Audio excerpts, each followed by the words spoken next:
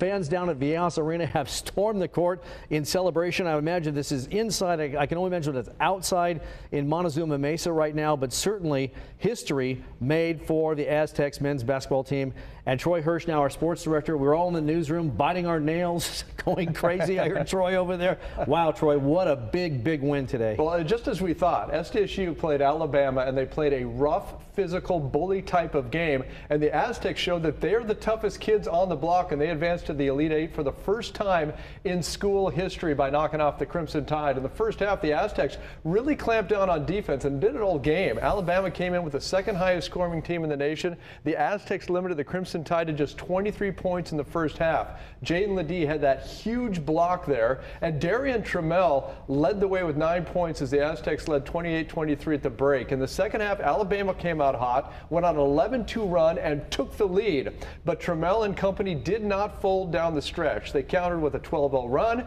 The Aztecs also blocked 8 shots, and they win the game 71-64. Darian Trammell led the way with 21 points. The transfer from Seattle University played his best game for the Aztecs when they needed it most.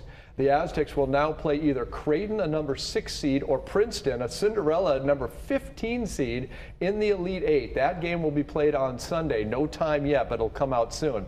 If the Aztecs do play Creighton, that'll be a chance to exercise some demons from last year. You might recall the Aztecs lost to the Blue Jays in the first round of the tournament last year, and they were in a similar situation as they were in tonight, Phil. They had a 9-point lead against Creighton with 3.5 minutes to play, and they blew it last year. This year, they did not. They made their free throws, they played tough, and that defense really bothered Alabama.